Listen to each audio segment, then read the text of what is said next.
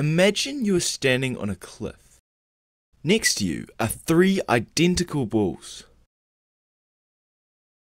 You pick up the first ball and throw it directly ahead of you. Then you pick up the second ball and throw it downward at an angle.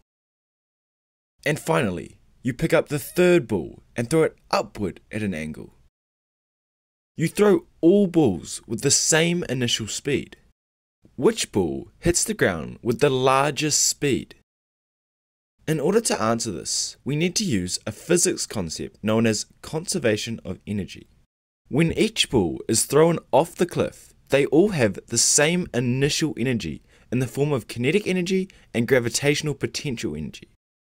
When each ball hits the ground, all of its initial energy has been converted into kinetic energy, meaning all balls hit the ground with the same amount of kinetic energy. Kinetic energy is proportional to the magnitude of velocity or speed and mass, meaning that since all balls have the same mass, they all must have the same speed when they hit the ground.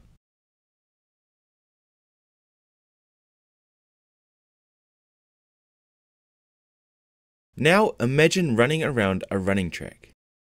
You run around the track 2 times.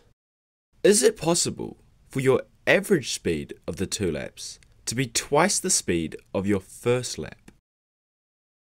Surely you can, right? If you ran your first lap in some slow time T1 and your second lap in some extremely fast time T2, surely your average speed could be at least double the speed of your first lap. Your intuition tells you that this will work, but let's see what happens when we apply our variables to some equations. The speed of your first lap is equal to the distance around the track divided by T1.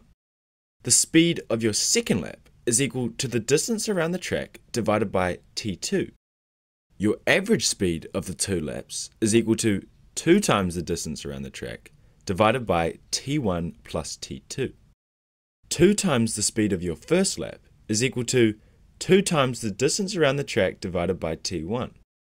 We want to make your average speed equal 2 times the speed of your first lap, and substituting these equations in quickly shows that these 2 expressions can only be equal if T2 equals 0, which is impossible. Finally, imagine you have 2 dumbbells in front of you, like the ones seen here. Now, imagine that you exert a force on one dumbbell at its center and the other at its edge. Which dumbbell will travel further? The answer is that both dumbbells will go the same distance. The simple explanation for this is that this occurs because an object's center of mass accelerates at the same rate no matter where the force is exerted. But let's look a little bit deeper to see why this is.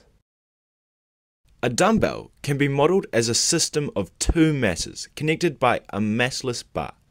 Now that we have our model, we can bring in Newton's second law. Force equals mass times acceleration. This equation can be rewritten for the center of mass of the system and for the individual masses in our system.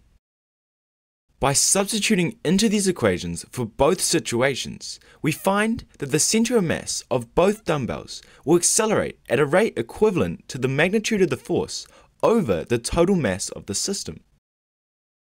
Since both dumbbells have the same acceleration, their center of mass will travel the same distance.